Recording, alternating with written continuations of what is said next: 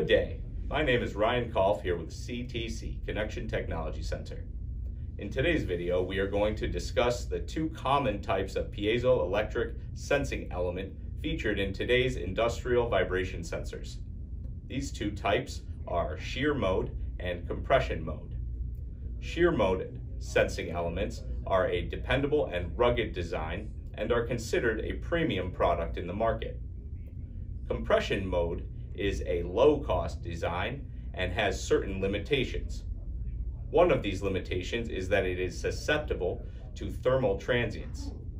This means that ambient temperature, even within the operating temperature range, can cause a change in output of the sensor. This video will show you the effect of thermal transients on both a shear mode and compression mode sensing element. All right, now we are going to connect our CTC brand AC102 flagship accelerometer to our verification meter, and we will turn on the meter so that you can see the bias voltage. It takes a little bit of time and then settles, and you are seeing now 11.2 volt bias. We are also going to use our heat gun here to apply 240 degrees, which is at the high end but within the temperature range of both accelerometers. We will add heat to the case of the accelerometer without touching it.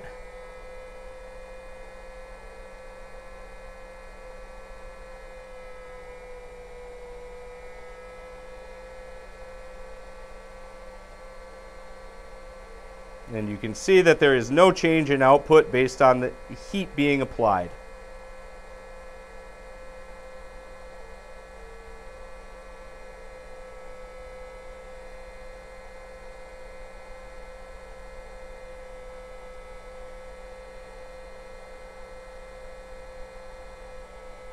All right, so as you can see, CTC's product is as advertised and will not change the vibration output based on temperature.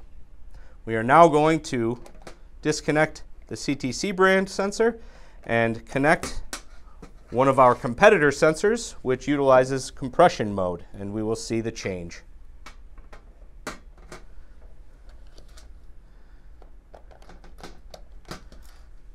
And we will turn on our verification meter, and we'll let this settle for just a moment.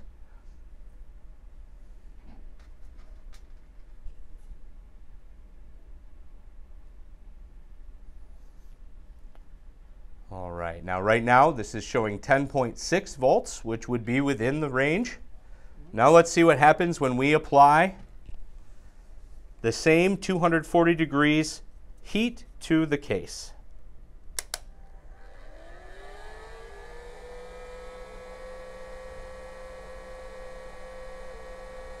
And you can see that only a few seconds and we are seeing a dramatic increase in the bias voltage.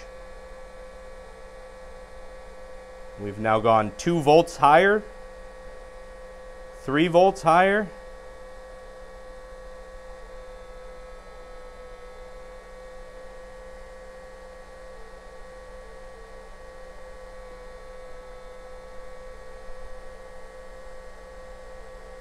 And you can see here that we have settled somewhere around 14.5 volts. We will turn the heat off now. 14.6 volts, which is a full 4 volts higher just with heat applied. And you can see we have no shaker here, which means that there is no vibration being applied to this at all. As the heat is removed, you can see now that the bias is now slowly lowering back to the stable state. However, when heat is applied, you can see that there is a massive change, and 4 volts of change is equal to 40 Gs using these 100 millivolt per G accelerometers.